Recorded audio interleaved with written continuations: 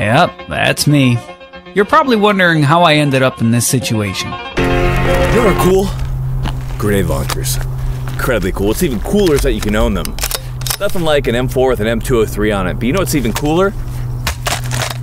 Grenade launcher pistol. The question is it a grenade launcher or is it a pistol? I'm not really quite sure, but today on Garand Thumb, we're gonna find out. If you've ever wanted to fire a grenade launcher like a pistol, go ahead and hit that subscribe button. Guys, like and comment. Comment section is out of control. This video is sponsored by Simply Safe. A big shout out to them. Of course, Big Daddy Limited is a big sponsor as well. Check them out. It's Costco gun world. Is it worth it? Are you worth it? Ultimately, it depends on if you're buying things or not. Other sponsors of this particular video, we have the Sonoran Desert Institute if you want to learn about guns, and of course, Ace Link Armor.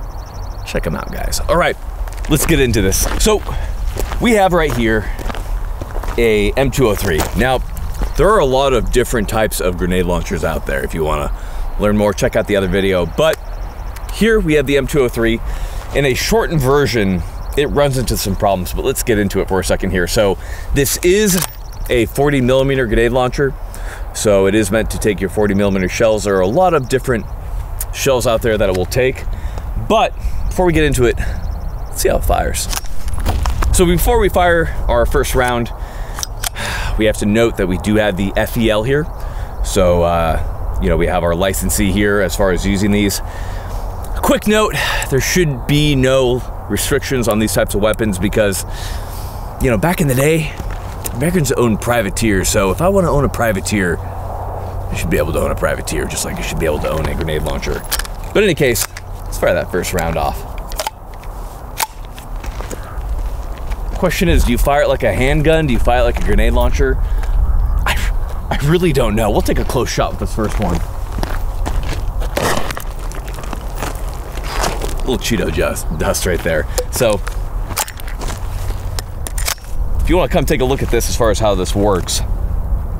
So we have this standalone rail right here that's attached to.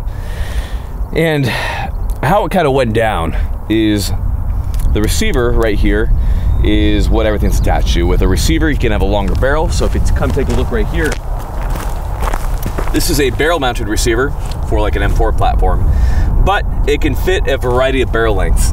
So this is a normal 12-inch. You of course have the 9-inch, which is what a lot of people use. And then right here, we have the shorty, which is a 7-inch tube.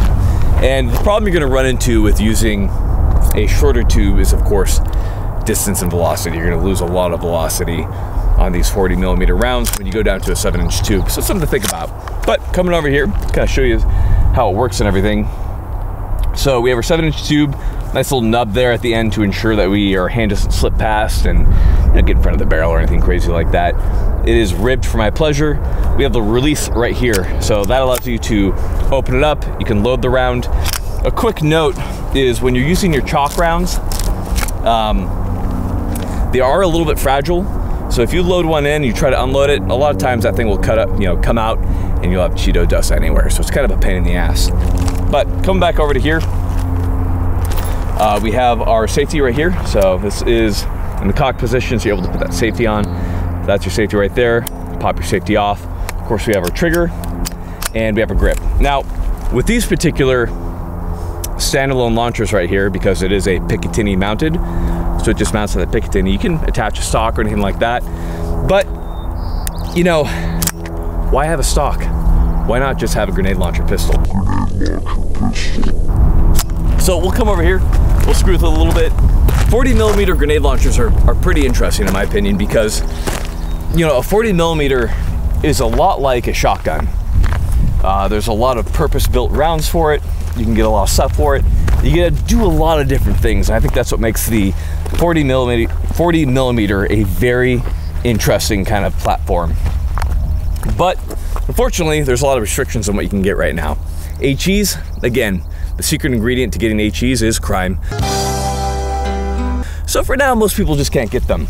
But to show you kind of some more impact stuff, we'll get a little bit closer and we'll point blank a couple targets. Now, it should be noted that with the 40mm, that if you have an HE round, depending on the type of HE round, you're looking at an arming distance. That means that if you fire these point blank, they're not going to detonate point blank. They have to do a certain amount of rotations and overcome a spring before that round arms itself. For most rounds nowadays, you're looking at about 15 meters or so. For certain rounds, you do have shorter distances, about 2 to 3, but realize that there is a frag range of around 5 meters, so you probably want to be careful about how close you're firing it to yourself. You know, we have the red dot on there, but depending on how close you're firing and how far away it is, it can be a little dicey. So we're gonna do what every grenadier recommends, which is just kind of eyeball that bitch. All right, let's see if we can get it. That was a dead miss. Good times. We definitely have to take another one right there. Looks like it goes off to the left right there.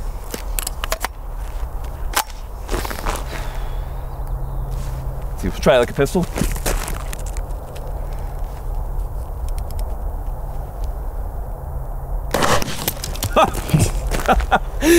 This is so stupid. What are we doing? So, quite a bit of fun to fire these different types of rounds. We're firing mostly chalk right now. I don't know if chalk is deadly. I don't think I'd want to get hit by one though. But what's fun about this is, you know, what kind of legality does it fall under? I'm pretty sure it falls under destructive weapon, but I'd like to imagine that somewhere out there we have a guy just concealed carrying this dirty little pirate hooker gun. You dirty, smelly pirate hooker. Let's check out some other rounds. There's a question of, you know, what am I carrying on here? Am I carrying White Claws? No, we're carrying some CS gas rounds and that type of thing. But let's see what we got here. So right here we have a 40mm OC barricade projectile. I'm reasonably certain that this should punch through automobile glass. Not sure. Let's find out. I don't know, what do you want to call this? A hooker mobile? Something like that. Sex wagon. Yeah, sex wagon. So it's not doing that great. And you know, the windshield's in pretty good shape. So we're gonna see what this barricade projectile can do. Reasonably certain that it will probably get through, but how will we know without testing it?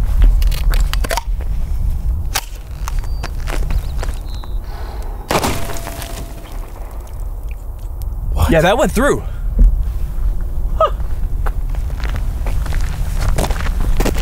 Huh. It's like, fortunately there's a lot of holes. I'm pretty sure one of these two right there, that smoked straight through though. Science. Question is, we have a couple other rounds. It's like musical chairs. I don't know what I'm gonna get next. We'll try this one out. What do we got right here? Oh, okay. This guy right here is an impact CS round. So that should give off that good CS gas. This is what makes the 40mm so amazing, is your ability to use different rounds.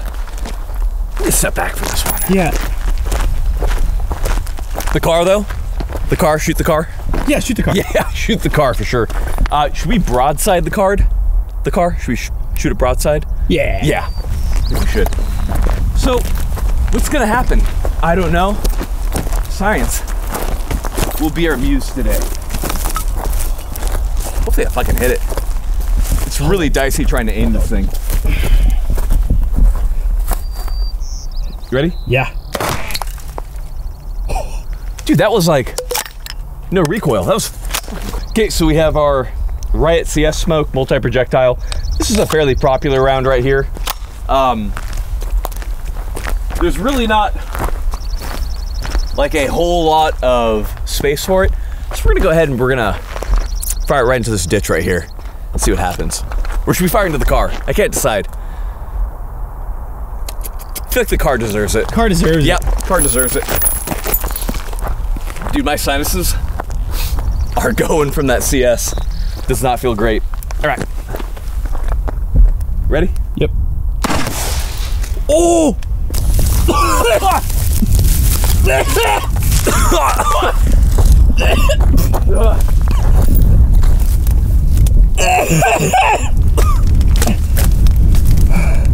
Yo! Oh!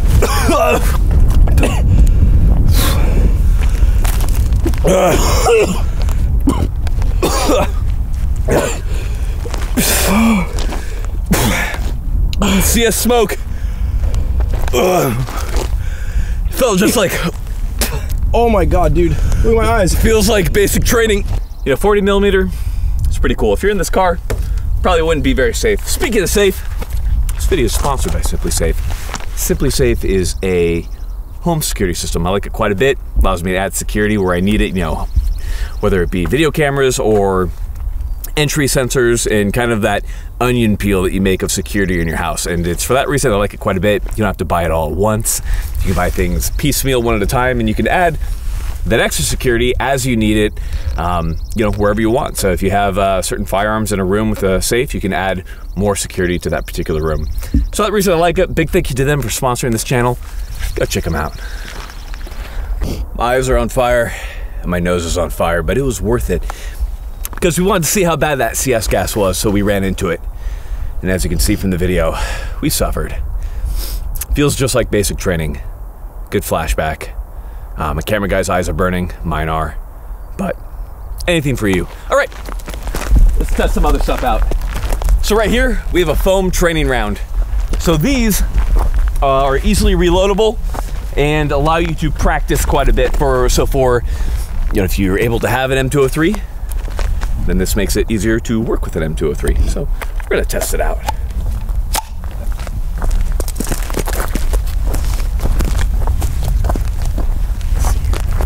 Right at the car again. Ready? Yep. Oh, where'd she go? She ricocheted straight over.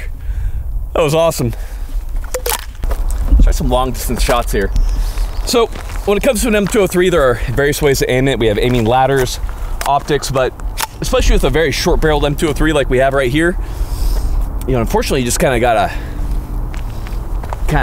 judge the distance. So I got yelled at by Travis about this. He was like, just, you know, feel it. And you know, if you think about Luke Skywalker going down the Death Star trench run, the targeting computer did him no good. So I'm gonna use force and try to hit some stuff with this.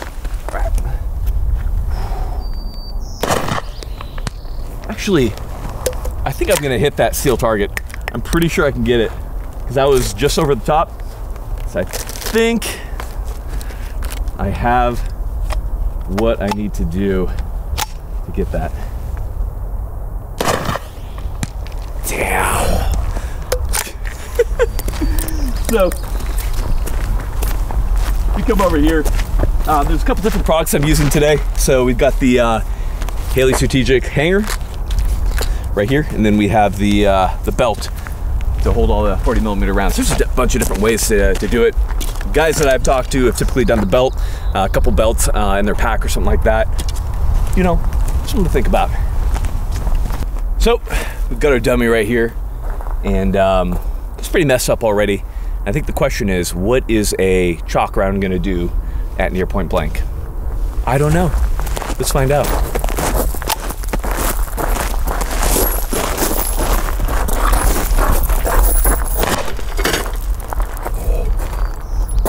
He took it, no problem. What? He's fine. Who could have thought? He took that, no problem. That was easy. Yeah. You think if I hit like a little higher up, it's gonna knock him over? Yeah, do it. I think so.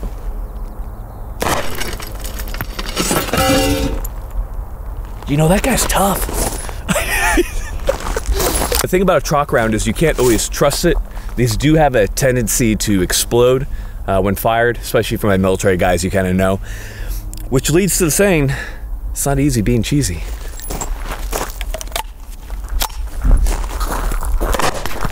Oh! That's it. Straight through.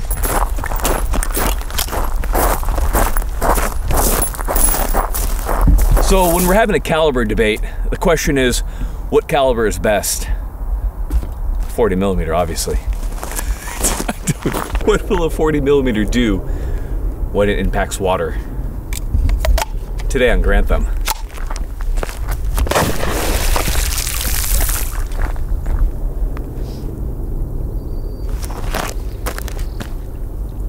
I don't know what I expected, but it wasn't that. I think the zinc, that plate behind it kind of ricocheted out.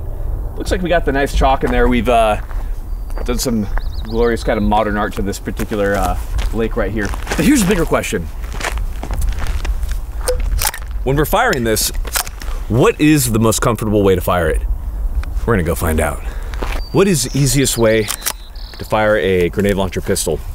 These are good questions. So, you know, we have the pistol, right? We have 2 fingers forward, just like a regular handgun. Got the one-handed pirate stance, got the two-handed, and of course Rambo. Today we're gonna find out. So, starting off with one-handed.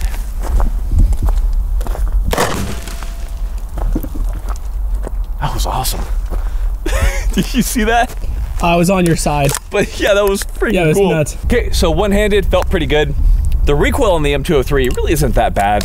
A lot of guys are used to firing it like on a launcher, but for some of these new guys nowadays with the 320, which is a great launcher, most guys are firing one-handed. It's really quite simple. So we'll try firing it like a pistol and see how that works. That actually felt pretty good. Okay, we'll go ahead and we'll try out the kind of more rifle technique. That one was probably the easiest to handle. And finally, the Rambo.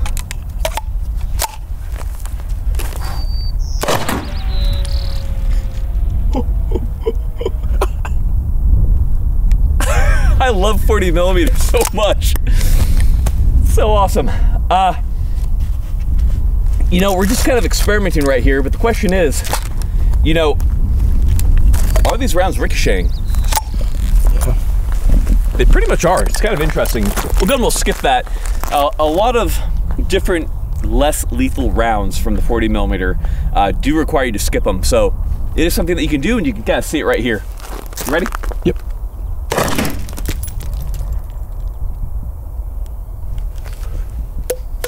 Pretty sure that would be lethal, but you know, for a less lethal round, it should be okay. Let's do one more. Hit steel. You want to ricochet off the ground? $500. $100? $500 if you hit that 500? Okay, hold on. You ready? Yep. Damn it. All right, I'm gonna shoot the car with chalk because it deserves it. Hold on. Ready?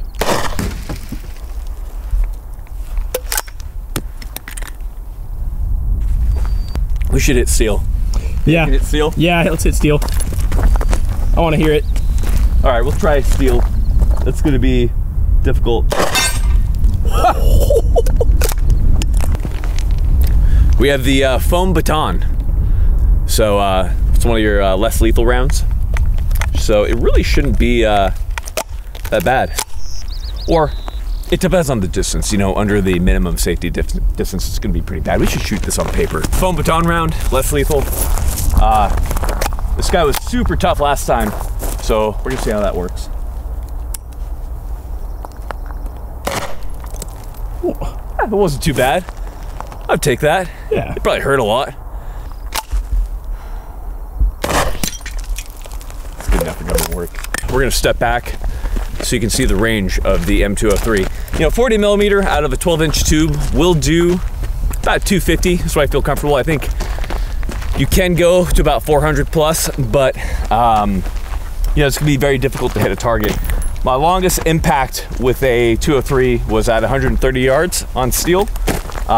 Difficult to do, but as you can see, these do have a lot of power behind them when you launch them.